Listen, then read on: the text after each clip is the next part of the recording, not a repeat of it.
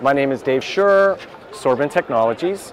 Welcome to Portland and Canna Science 2019. So my company Sorbent Technologies is based in Norcross, Georgia, near Atlanta. I'm one of the owners and founders, and our company started in 2000, so we'll be starting our 20th year, which is great. And we've been involved in helping cannabis companies for the last 6 years. So basically, we specialize in an area of science called chromatography, and chromatography is the science of separation. And so we sell products that the analytical labs can use to separate and do analysis, such as HPLC columns, SPE cartridges, GC columns, thin layer chromatography.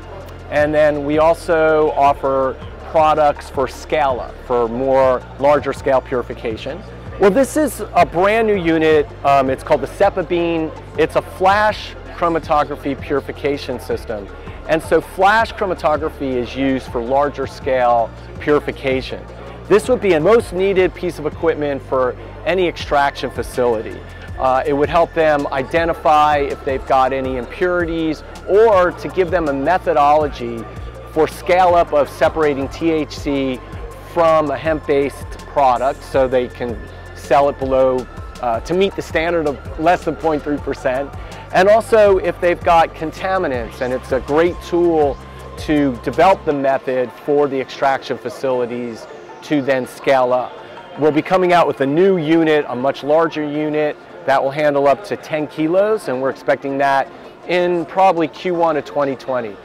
Our focus is to help the community create the safest and the highest quality products for their customers in the community.